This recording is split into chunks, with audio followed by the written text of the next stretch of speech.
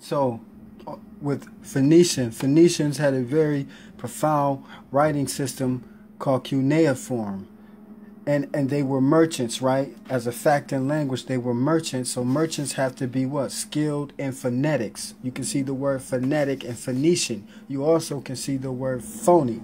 Phony comes from a self-righteous, almost like a hypocrite. And that's what they used to say the Pharisees were. And well, they used to govern the Pharisees as well. And so when you're looking at, let's take a look at this concept of the deity Baal. You're looking at Baal, you almost see Osiris. But what is he doing? He's portraying signs and symbols with his hand. That's an ancient Hindu symbol. You'd see the Buddha that he used to shoot, called the mudra. Look it up in Sanskrit. The mudra with their palm out is the symbolic sign for stopping the evil, stopping any force. And so his thumb is up wide because of all the fingers, well, you know what the thumb is. The thumb is the one that grasps the power, right? And so, yeah, his thumb is up. It's ascending because they're okay because they will be governing you. And they govern by what? The canon. No, canon is a law. The canon law is the law of the church. The church is what? The clergy. Yeah, these are the true ancient clergy. They started a lot of these things, the political strife, governing subjects and a hierarchy, assassinations. In fact, assassin comes from the word hashishin. Hashishin were those militant soldiers. They would take hashish, the drug, to prep themselves in light of getting ready to do battle. So where do you think a lot of this came from? And so many symbols that they would use would be the bull. The bull is what? Used today on Wall Street, 33rd Street. Wall Street is what? Symbolic of bells. Bells is similar to the phonetic Baal. That's the deity I just showed you. Baal, whom looked like Osiris. And so what happens? Out there in Wall Street, when they ring the Baal, well, business is closed. The merchants are no longer doing business, and all the followers that are no longer following them. This whole concept, just really understand it. It's a charging bull because you were being charged. And so the concept, the merchants of antiquity are similar to the merchants that you see in modern day. Embezzlement, corporate security frauds. Where do you think these things started from? And so you have to listen to words. And so you can truly have an understanding. Let me go deeper. Okay. In ancient Hebrew, the Canaanites, the Canaanites were merchants. Merchants deal with stock. Now, what is stock? Stock is a bull, right? The charging bull that's on Wall Street. You understand what I'm saying? A charging bull is what? Reckless. Like that old saying, a bull in a china shop, because you have to grab that bull by the horns. You have to deal with a situation quickly and frequently.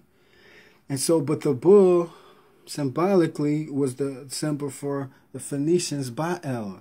And a bull is what? A bull is fertile. It's fruitful. Why is it fruitful? Because it brings you abundance. It brings you what you call produce. You look at the word fertility, you'll see produce. Produce is what? Stock, production. Like the old Southerners would say, you know, their cattle, their hogs was their money. You understand? That's where that concept of hogging comes from.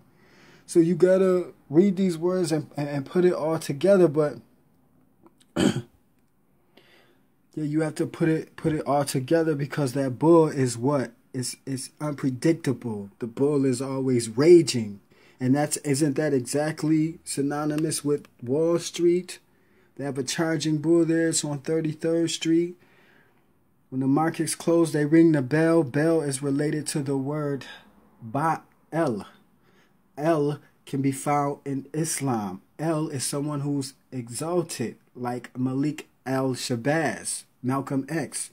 Al-Ba'al is also related to the Hebrews, the term for God, El, as in the Elohim, the gods. And so Ba'al is close to the word Babel. Babel was the chief city in Babylon. You look up Babylon, you separate the words, you get Bab, which means the gateway. Elion means to the gods, gateway to the gods. And that's exactly what the merchants do. They portray themselves to be gods. They are part of the canon law. Why is it called canon law? It's called canon law because it comes from the Canaans, the Canaanites. And if you don't do business with them, you'll get a cannoneer. And that's an artilleryman.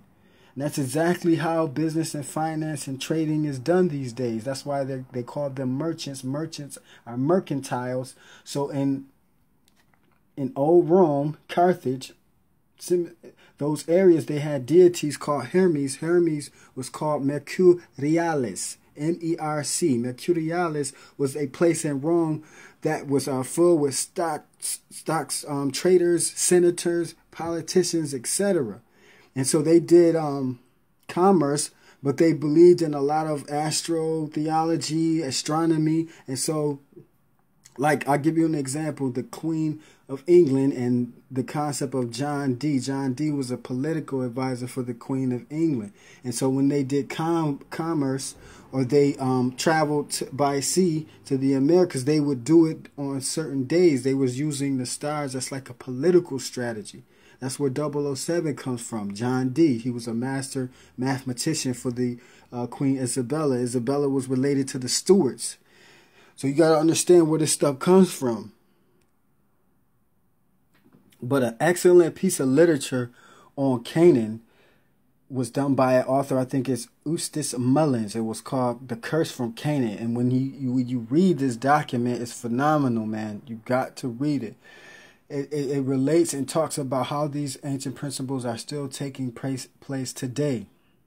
With the militia, as I showed you, the word militia comes from miles, the Latin word, close to miletian. It was a colony taken over by the Canaanites. And miles also is related to the concept of a soldier.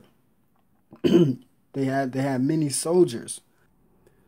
Okay, so we'll go to facts and show you where a lot of this comes from, so you don't think I'm just spewing off loose etymology. Now, I told you about the militia. The militia, that's a Latin word. So you look up militia, what do you see? Mile. Milesian was a colony taken over by Canaan. You understand? All right, so in English, you can see it comes to the spelling or the pronunciation of miles. That's where you get the concept of 1,000 miles and running. Because in running from the Milesians, the Canaans, the Phoenicians, you had to do that a whole Roman mile. Look it up. Mile. A Roman mile. Right? Look at mille, branches off to miliarius, 1,000 paces, 1,000 miles in running. Miles was what? The soldiers, an infantryman, or in other words, an artilleryman, a cannoneer. That's where that comes from. A cannoneer was the cannon. And who shot off the cannons? The clergy shot off the cannon, where they also got the canon law. And the canon law is a law that comes through the church. And the church rules all. The church is what? A divine right by kings. The church, they feel that they get their authority from the gods. So that's where you get the concept of being exiled, and you get the concept of capital punishment. And see, capital punishment is where you get the death penalty, which in law is really, it's forbidden, because they call it extrajudicial judgment. I don't mean to throw these words at you, but it's just all popping in my head. I'll have to show you this. And so capital punishment, it really comes from the canon law. Because you get that canon if you didn't understand what these Canaanites or these Phoenicians were truly about. All right, so remember I showed you about the seal of Tanit. Her seal was this symbol here. She's what you call a magistrate, or what you call a rabat. A rabat is where you get the concept of a rabbi. The Pharisees, the Jews, yeah, they controlled and governed them. So in language, in facts, a magistra or a magistrate is what? It's a mistress. You understand? It's a mistress. But the masculine is the minister. And so the opposite, the polar opposite of the magistrate is the minister. And the law of the sea is feminine. So they're using ancient principles. And so if you look up Punic, you'll see what?